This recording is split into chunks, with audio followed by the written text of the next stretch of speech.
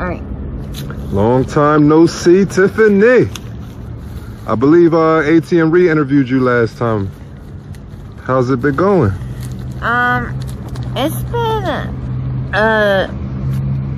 I would say, basically, an adjustment. That's what I feel like, an adjustment. What are you adjusting to?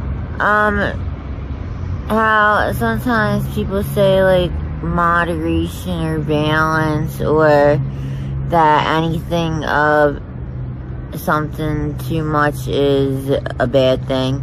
Well, I feel like I started breaking down last time, and I got, I guess, where I got broken, simplified, and, basically, I had nothing left to, I mean, I guess maybe I put hurt, me sometimes, but no, not last time. You couldn't hear it in my voice, though, when I was talking to you guys. This is what I did in my recovery. Like that, I was broken already down. Like, a horse or something with a spear broken or something. I don't know if you ever hear anything like that, yeah, so. Right. I was just like, even if I still got high, it's just like the feeling of the addiction or the obsession to use, or the enjoyment of it being recreational and it being a high is gone. It's definitely not recreational. Maybe only in Kensington. I started thinking it too, like, how much fun am I really doing around telling people I have if I do the same thing all day, 24/7. Boring. It's not because of here though, because it's more exciting in other places. I'm just like relaxed. I feel like retired. But no, in my addiction, I'm learning to. Alright, so this is what one of my things I'm gonna be doing. I was thinking, smoking cigarettes. Nobody says that when you start smoking cigarettes, that if my mom talked to you, she'll say she got emphysema or cardiac arrest from smoking cigarettes, and it gave her a disability. Because, she actually has, conditions that are associated with lung cancer or nicotine or tar. Well, for me, I feel like it gave me a disability because I didn't realize, but people who smoke hard or do ice, nobody ever said, like, they never stopped to think of this, that it will interfere with a job if you smoke a lot and you want to take a blast. Like, if you have a pipe or you have glass, or you want to smoke a cigarette, because you can't just go and break whenever you want. Right. And you can't be smoking the building up in the bathroom. So that was always something I hated, because you can smell it. You know how you can smell other drugs on you? Yeah. So now I'm right here, I'm working in the process of all these little things thinking and playing ahead. Because they're like the things I'm preparing for the next step for me, but it does seem like these are things you probably do while you're doing the next steps, but not for me. I really need it, like, the preparation and stuff, like, so I stick to what I'm doing, and like, it's like, to me, it's like getting to know, like, when people say it's all you know or something, and something's all you know, it's like that I'm practicing for it. Even though it ain't doing anything, it's really doing something. It has been doing something. Like I was just saying that to people down there, I feel like it's therapeutic. I don't know. What's therapeutic? Actually working out the kinks. Like working out the kinks. Like when you're having sex with somebody and you're having sex with somebody and so you guys don't really, say that example again? If you're having sex with somebody and you two are having sex or whatever and you, start falling all over because you guys like first time having sex or something. So you're getting used to each other's bodies. Like, so you're getting used to his arms or her arms or whatever. Alright, so these things that I feel like you work out, it's like when you fall and you hit your head kind of each other. Like if I was climbing around you and then like, you were just like, and then you had a little bit and then we're just like, alright, it's okay, you just start doing something else. I feel like it's kind of like that before now I go to work because, like, cause I started, it was because I get mad some days and I was like, yeah, what am I going to do when I gotta go to work, yo? When's the last time you used, Tiffany? Today, but this is a different situation. I'm thinking of like applying for a job. I'm used to working as a nurse. I worked at Show and Tell for 6 years. That strip club? Yeah, so I'm used to working at like a strip club. And I could do what I felt like when I wanted to do something at the time, I could. But I stopped going to work, I had a boyfriend. The money good at the time? Depends on what the money was, but I feel like it was the exact same money no matter what, so we must have not been in distortion as me and my family, or me and people I know. I had any more money. Were you on drugs when you worked at the club? Yeah. What type of drugs? The same ones, or? Yeah, drugs and drugs. And, what type of drug did you use today? Sorry, I'm guessing I used opiate, I used ice, I used, that's my cigarettes.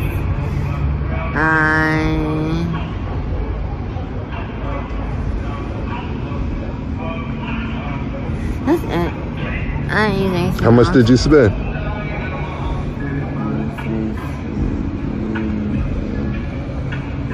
You talking about working and money? What happened? I said, how much money did you spend on drugs today? Okay, alright. I woke up, like what?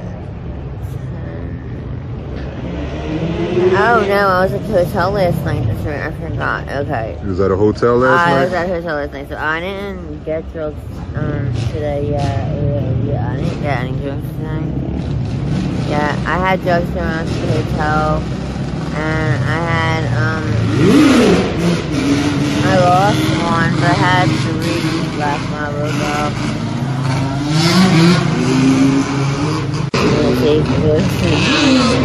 You say you had lost some drugs? Nah, like, I only had 1 drug. Yeah. So I'm getting really tired, I'm sorry. You're tired? Yeah, I'm sorry. How often do you... I'm starting to get tired. I'm starting to get like a little kid. Like I gotta get put that time. Is it the drugs making you tired, or are you just naturally tired? I didn't sleep.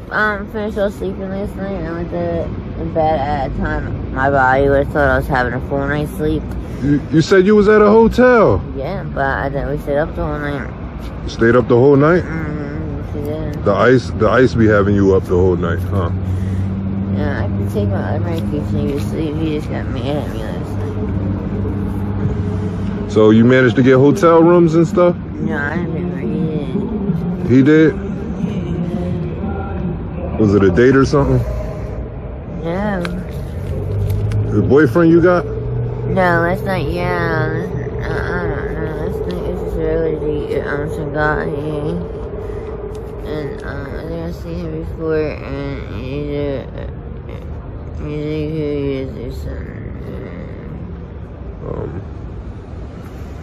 I gotta catch you when you more sober one day. I'm just tired. It's not super or anything. He's a guy that I just wanted to do a date or whatever, and we were listening to music, and he drove up and he was just like, well, you can get a shower, and I wasn't gonna wash my tent there, so I could wash my tent too, so. But, again, doing all that, and it was a little rainy last night, but it wasn't that big. He offered you a shower? Did he get hit? No, I went and stayed the night at the shower, at the hotel with him. Okay. I don't know what you were asking. Did he get high with you? Did he use with you? No, he did not. No? You ever feel like he's just trying to use you? No, he's new. No? Is it fair exchange or something? So. I'm sorry, Colin, what happened? Who was asking? I'm sorry, what? I'm getting a little lost. Do drugs be having you paranoid sometimes, or? No, not at all. Having you see things? No. Not at all.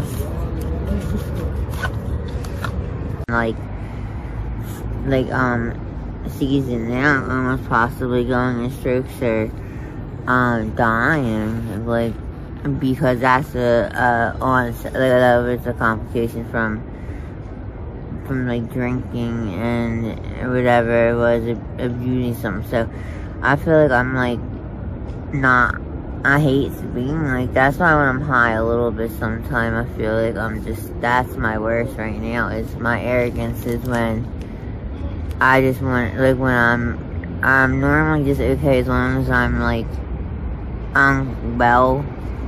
I basically just don't want to look like I'm not walking around or acting like all the other humans. Tiffany. Yeah. When me and ATM Ray first met you, when we first ran into you, you had just recovered from being overdosed.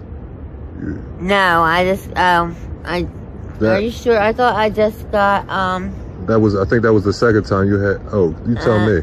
I thought I went to rehab. I just got out of rehab. You had just got out of rehab? Yeah. I think I went to Gedensia for the, I just got out of Gedensia. Yeah, I possibly could have been wrong. Yeah. But, you gotta turn this around. Yeah. You gotta flip the script on them. We can't be out here like this. You just said, everything about, I don't know, Tiff. You gotta break this. It's just hard seeing me here of all places, right? Yeah, I'm tired of seeing you. It's like you'd rather see me. Like, we used to say that when we would get in trouble sometimes in jail. It'd be like, don't get me wrong. It'd be like, I want to see you again, but not in here. Right. But I don't want to see you this way. Like, next time I see you, I want to see you doing bigger and better somewhere things. else, somewhere like where you're Sober. happier. Like, you're not happy, but you want to see them, like, whatever, smiling and doing something else that they like with their life they're enjoying. I don't know if Do you want to get clean?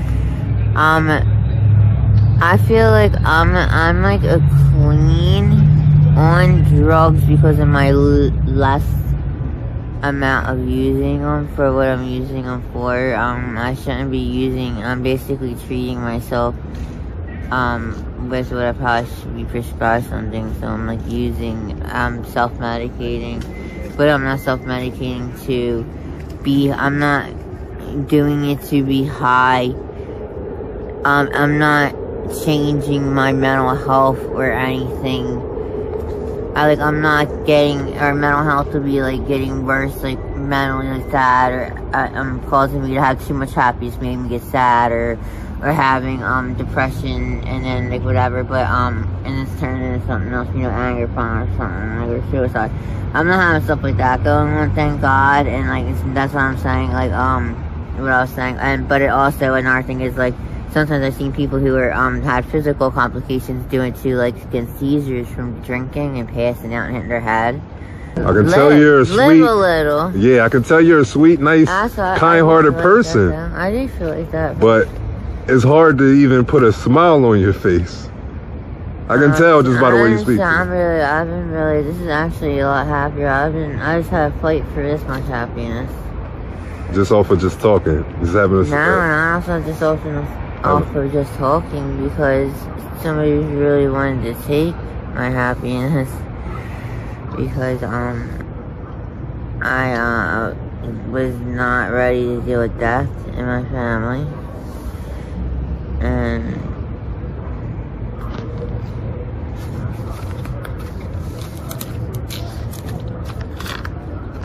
all right, Tiffany, I know it's kind of rough on you. You okay? Yeah. Tiffany, you've been wonderful for me. We got a lot of information out today. Last question. Any advice for the youth? What will you tell the babies out here ripping and running the streets, following in the same footsteps?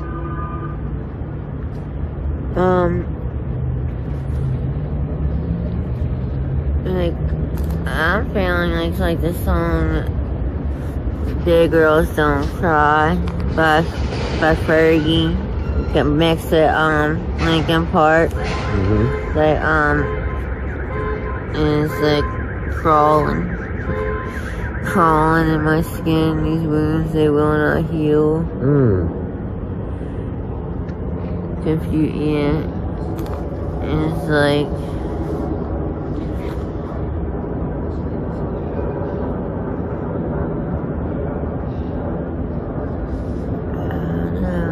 I don't think...